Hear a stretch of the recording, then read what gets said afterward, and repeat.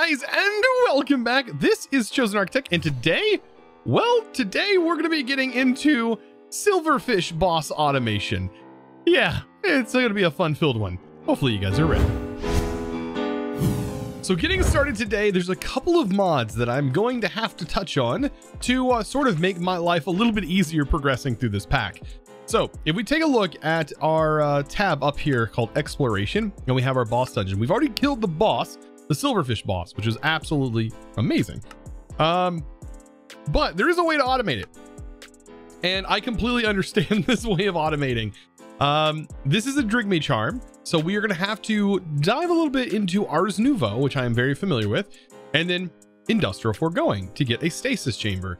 The stasis chamber is going to require a little bit of power, but what this can do is this can suspend a mob such as the Wither, or in this case, the Silverfish. It can suspend it, and then we can use a Drygmy, which basically harvests items off of mobs, hostile and passive, and including modded mobs. It can harvest, put them in a chest, and it gets really happy about it. And well, that's the way that we are going to be automating. Also, did this quest reward literally just give me a Dark Power MK2 Power Flower? Okay. I'm pretty sure it just did. And we got a bunch of other cool things, including a Colossal Star. Wow, just throw EMC at me, why don't you? Because my God, look how much EMC this star holds. What even? That is 1.6 trillion EMC we just put in our... What even? Oh, this stuff is crazy. And we can just pull these out now. I mean, I don't think we'll ever need any EMC anymore. Like, yeah, these just are going to passively produce EMC and then we can upgrade.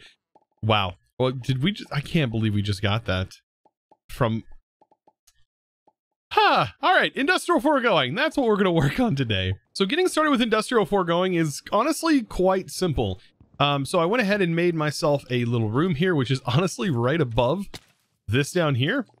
So it kind of fit perfectly because as I was breaking it through, I was like, huh, I wonder if I'm going to break into my wall. So I raised it up one, and we have this nice little room in here, of course, fitting all the same themes. But what I'm going to use is a factory placer, and I need this to be placed facing up like this. And now the good part about this is I can place a block in here, and look, it's going to place it. And then what we need is the fluid extractor to go on each side. These are the fluid extractors because to get started with Industrial Foregoing, you need latex.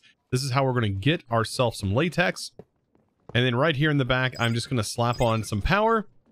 And these work a little bit faster with the power. And we're going to need a constant supply of latex, so might as well get a good jump on this now. And at the moment, we could probably just speed this up a little bit. Yeah, let's give this a nice little jump start. So with exactly one bucket ready to go, bam, now we have access to a latex processing unit. So a furnace and a block of redstone. We have ourselves a latex processing unit. And what this is going to be used for is basically we just need to send the liquid from here to the latex processing unit just to generate resources. And to do that, we can just run some pipes, some simple pipes. And I'm just going to lay some down right here and just run this over to this machine. Now, later, what I'm probably going to do is use ender tanks because I think having latex in an ender tank is going to be the best way to go about doing this. But for now, I just need to get it over there so we can start making some plastic because we're going to need plastic. At least once we get like our first bit of plastic, we really won't have to worry about it much anymore. But yeah, our configurator, we're going to set that up. Boop. And then we have that should be heading all the way over here into this and filling with latex. Perfect. Now, we also need water. So is a sink in here? What is our good method of going about getting water? We have eggs. I guess we could go ahead. Oh, I know what we could use. We could just go a simple aqueous accumulator. Probably the most overlooked thing.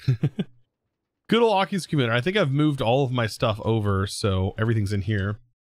I need to grab a few stacks and put everything in there. But an Oculus accumulator is going to require bronze. Bronze. There's some bronze. And a little redstone servo. And we are ready to rock and roll.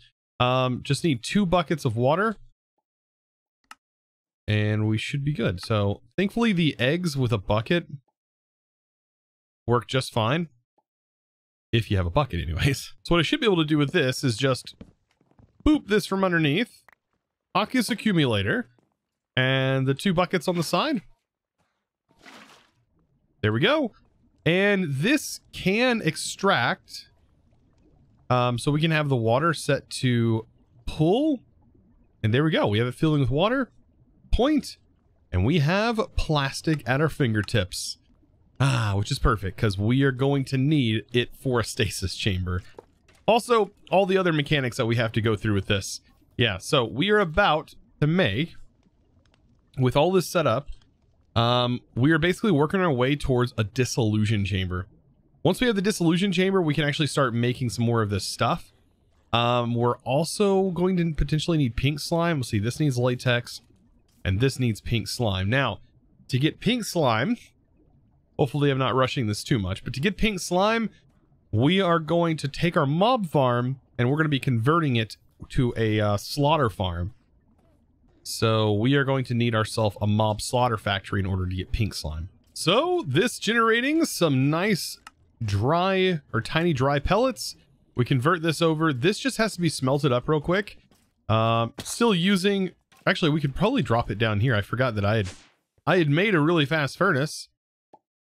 Drop the dry rubber in there. That's going to produce plastic. And this is the plastic that we need in order to make the dissolution chamber. Now, dissolution chamber is probably the next step forward in making everything faster. And I think getting upgrades started, which we already have some upgrades, but I'm going to talk about the upgrades here in a second. I wonder if I can go about speeding all this up by moving this pedestal. Unfortunately, I don't have a pick. That's the whole thing I'm working on, is to make it a little easier to kill the silverfish.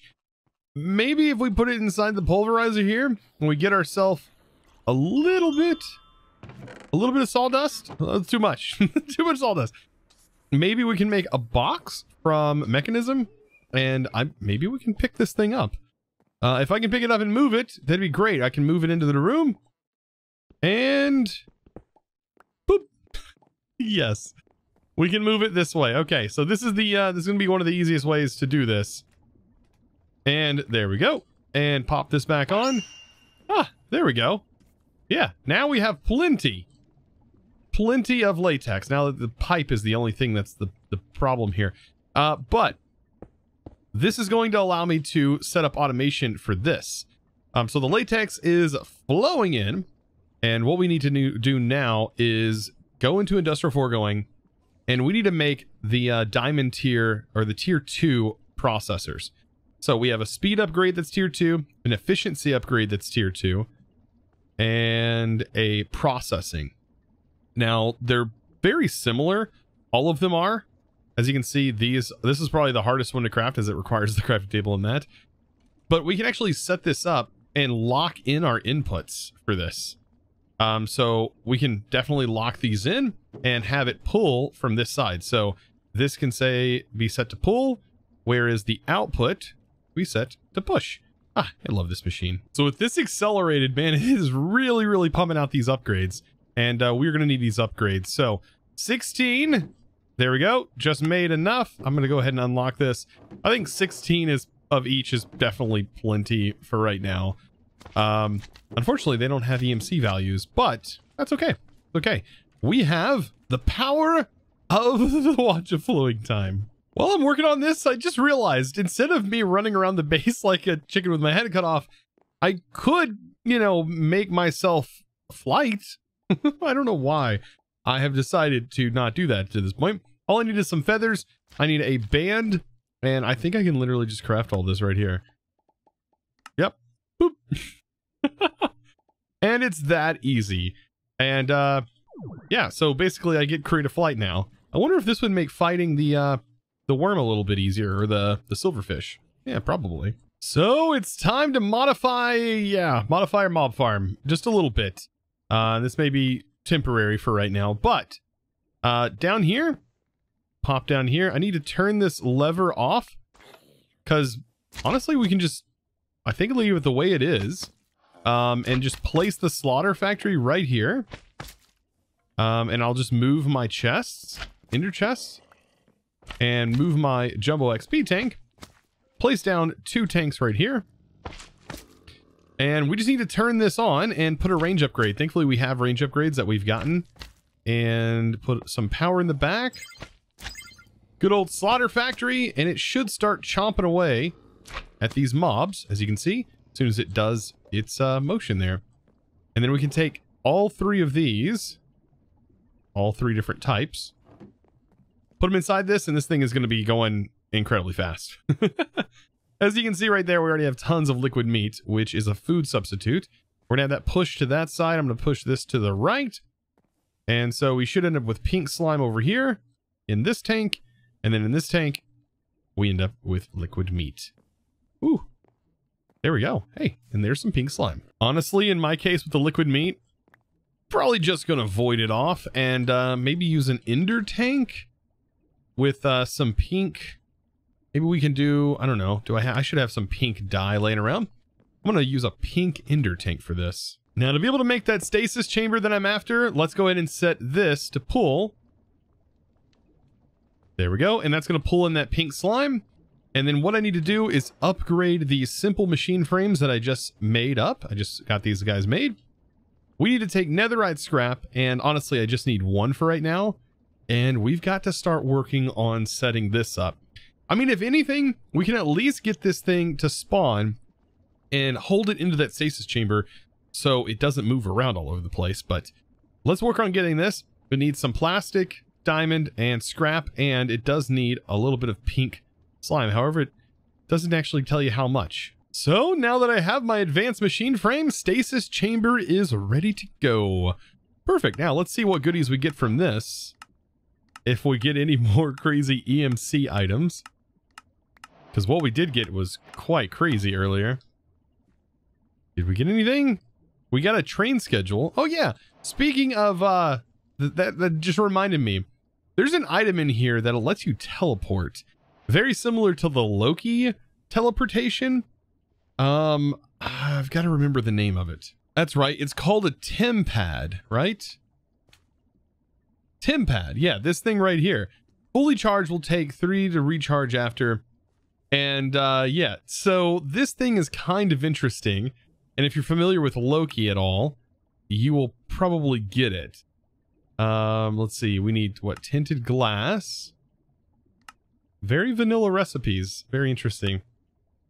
But yeah, this thing is kind of quirky. So we were on our sub server and they were playing around with it and I was like, that thing is kind of cool. So basically, I think you can store a location. Okay, so run program, action list, select program options, select a color, go with orange. Run program, new location, home, add location. Okay. Run program, home, teleport. That's so cool. That is so cool. Yes, this is just straight up a Tempad. Okay, and it takes 3 minutes to recharge. But still, it's straight up. That's straight up Loki. That's so funny. I love that. I had to test that out real quick. Anyways, back to this.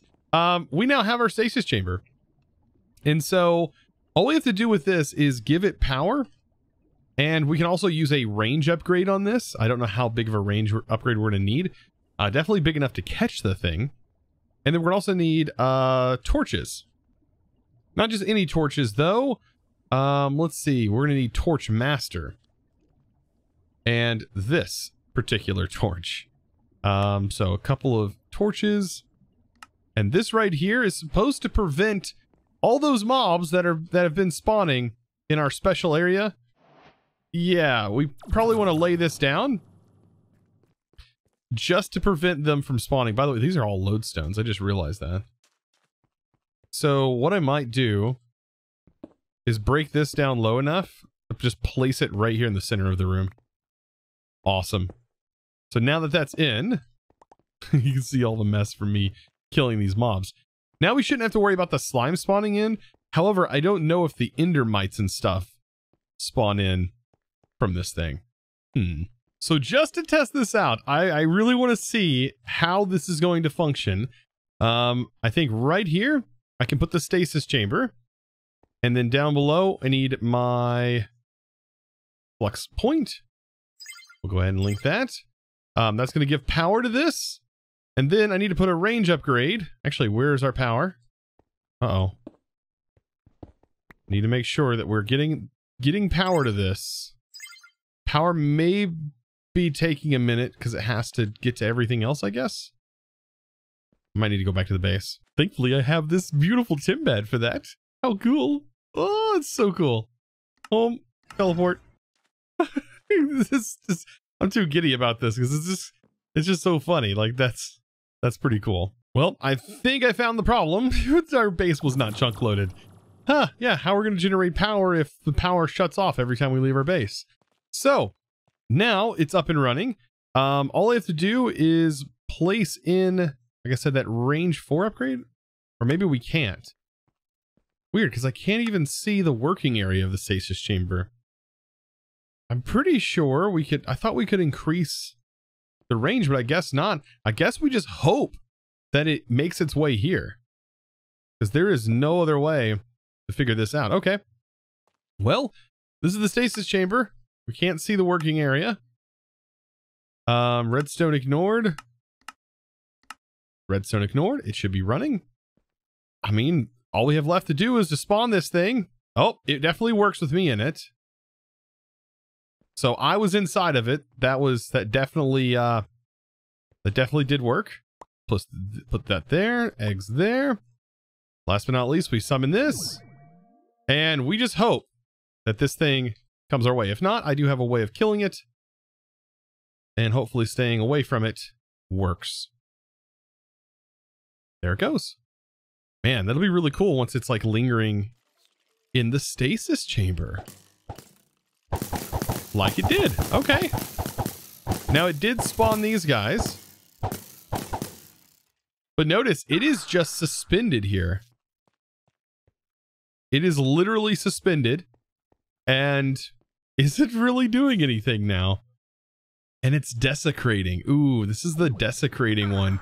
This would have been awful to fight. But yeah, it's literally put in like no AI mode right now. So we have this part of the puzzle solved. Now the whole other part of this puzzle, of course, we do need to claim this part that we're in. I'm going to go ahead and chunk load it. Just make sure that it is always going to stay like this. It's going to be using power to hold this in its state. And now we need a Drygmy. And that might be a little bit harder to get than, I don't know, it shouldn't be too hard. We are going to need a passive mob farm for that. Now to get these little Drygmy guys to spawn, we do need delightful dirt. And we're going to have to get into ours just a little bit to do this. Surprisingly, it's not going to be that difficult to do. Now to be able to get delightful dirt, we are going to need chicken feed, not GM chicken feed. This is how you get a mob spawn egg. This is the nutritious one.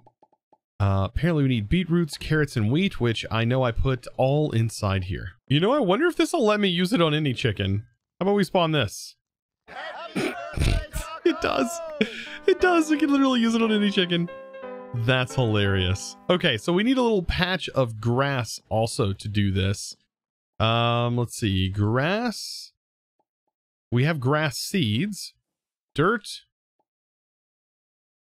And I think, actually, do we need grass? I think we just need dirt. We literally just need a dirt area. And we can convert this. I mean, this is probably going to be, it's going to be somewhat temporary.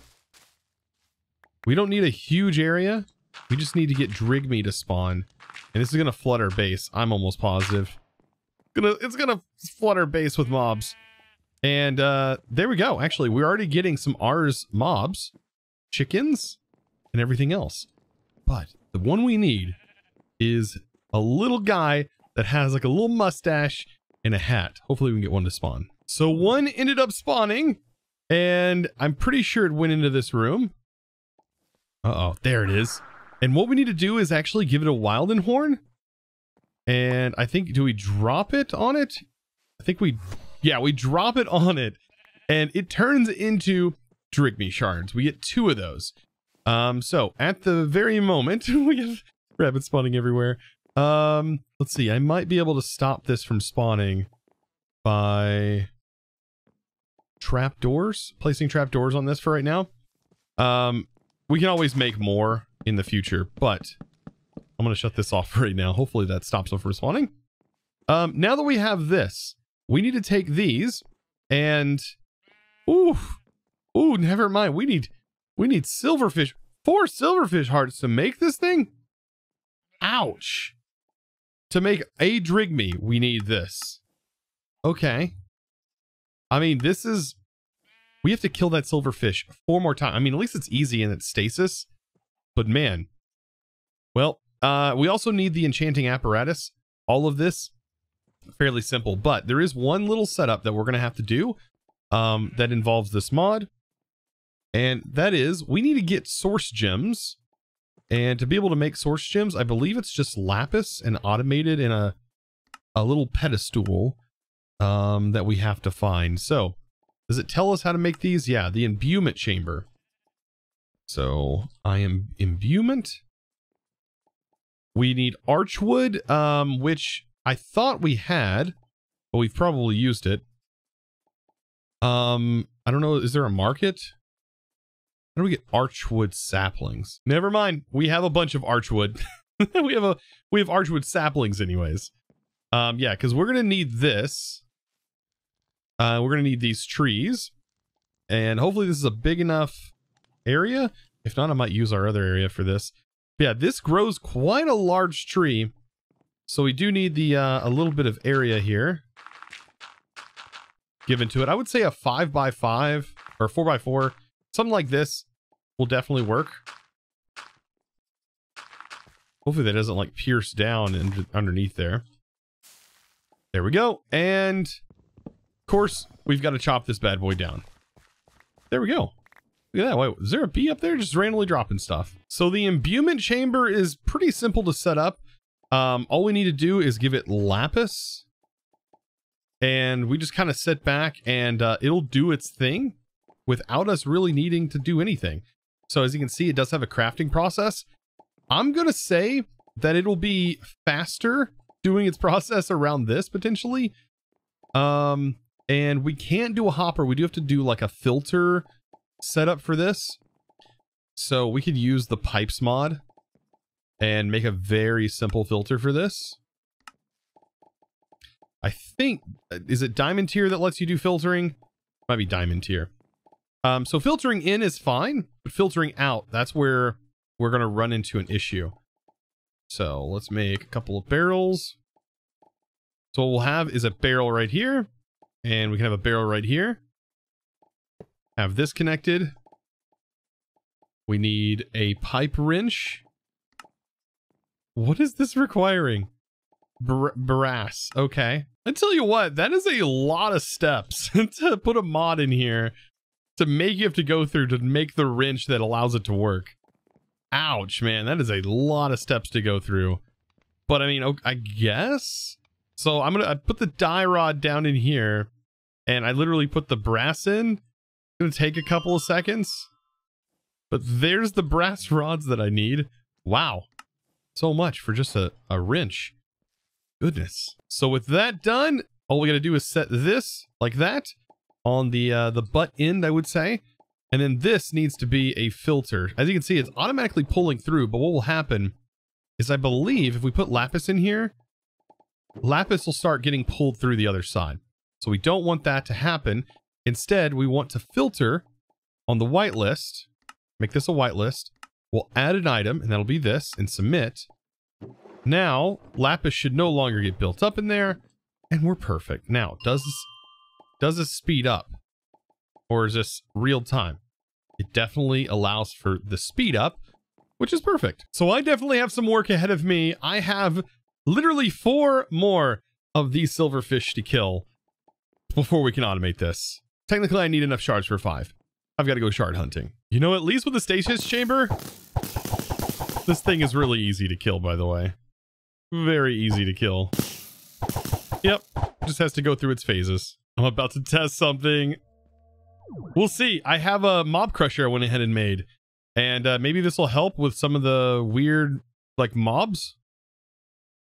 Or, not do anything at all? Oh. There it goes. I mean, it's not killing those things. It's kind of interesting that it's not actually killing really anything. Even the skeletons, it's not, is it actually killing those things? Oh, there it goes. It's actually killing the skeletons. But is it killing these things? Because these guys are the ones that are the worst. Yeah, I think they may be exempt from the mob crusher. Yeah, they're exempt. Well, darn. Let's hope I'd be able to get rid of them, because some of them don't take kindly to damage. So after all of that craziness of getting the boss, we have tons of source, which is perfect, because we are going to need this to convert into the stone material here, because we are going to need an arcane pedestal, an enchanting apparatus, and we're basically going to need the whole getup as far as the enchanting setup goes. Now, the interesting part is, well, we really don't need anything fancy to use this. So we have an arcane core and then an enchanting apparatus, and there's nothing really to this. So you put the core on the bottom, the apparatus on the top, and then all we need is this sort of surrounded or near. We need 8 of these, and then we need the thing that goes in the middle, which is our Drygmy, and then we need to place 4 of these hearts on here, a seed, and then 3 of the source gems. And then last but not least, we put the Drygmy shard in the middle. It does its beautiful thing right here. Just like that. There's literally nothing to this. Boop. And we get ourselves a Drygmy charm. Now, if you don't want to do anything else after this, if you don't want to have to worry about despawning it or what have you, you should be good. However, we are going to need source and some way to generate source to get this guy to work. So I recommend setting up about, let's see, as far as ours, I recommend bringing over, just to sort of get this thing going, we are going to need, let's see, about 4 volcanic source links. So you're going to want to make yourself about 4 volcanic source links. And we are going to need ourselves a drawer and just some way to pipe coal, which we have a coal drawer. I'm going to go ahead and actually get my linker here. And I'm going to go ahead and get this coal drawer linked up to my coal. And we'll use these volcanic source with a source jar to feed this Drygmy. That's all you need. You just need to have this and a source jar nearby. These will feed the source jar. It's quite simple. Literally just one source jar should be enough to handle this whole setup. And then you need a chest and some fence. So a fence, any kind, will work. And we are going to put the Drygmy in a fence with a chest and put it near the stasis chamber. And this should automate it. So all I have to do to get this working is I'm going to take, I mean, shoot, we can even just use 3 of these.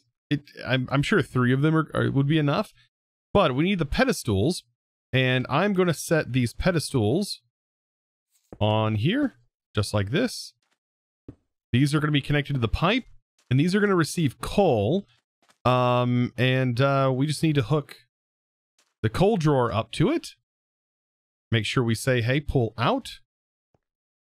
And hopefully this will be able to take, these sources will be able to take. If not, I'm going to put the volcanic source here. There we go. Now they'll take, and they should be sending source. as you can see, into that source jar. And then all we have left to do is literally place our Drygmy right here, right? Do I have to shift right click the Drygmy? I'm such a dork, guys. I forgot. The Drygmy actually requires something more elaborate. You have to place it on, let's actually pull this up.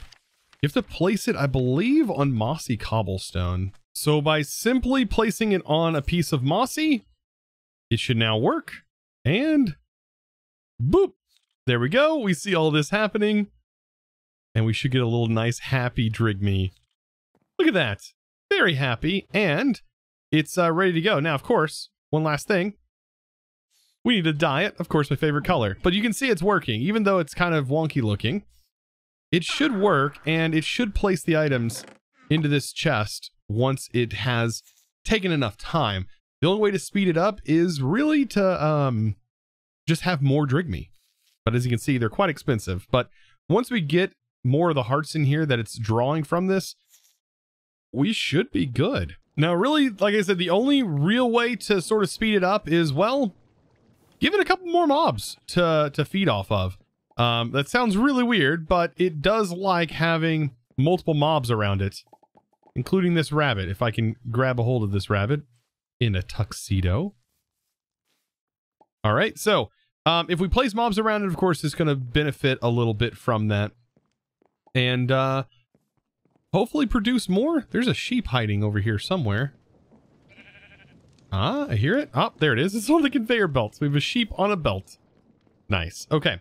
So with all of this, we teleport back. We can give the Drygmy a couple more things. It's going to make it a little bit happier and has the chance of speeding things up. But the hinge is what should deposit the items in here. So for example, if I put this in here, it's going to be nice and happy, the chicken, and this. It's like, hey, there's more over here. There's more mobs. And the more you put in here, the happier it will be. And hopefully, we'll produce something. Kind of waiting on it. So, wasn't expecting it to quite work this way, but it's really happy about all the mobs that I put in here. And I can tell you, it's happy because it dropped this all at once. That's right, 2 silverfish hearts, and we're automated, baby. I have to say, that was definitely an interesting way of automating such things. I know I've used it before in other packs, but interesting to use it on a boss such as this. Huh, wonder how that came to be in a quest. I have no idea. But, guys, I appreciate you for watching. Thank you so much. If you would, click that subscribe button if you enjoyed today's video and you learned something new. And, well, also comment something down below letting me know all the things that I do wrong or do good. Of course, that's how I communicate with you guys. I love reading the comments. Sometimes. Sometimes. But I do read them just about every night. So, guys, I appreciate you. Thank you so much. And, of course, I will see you in the next episode. And as always, thanks for watching.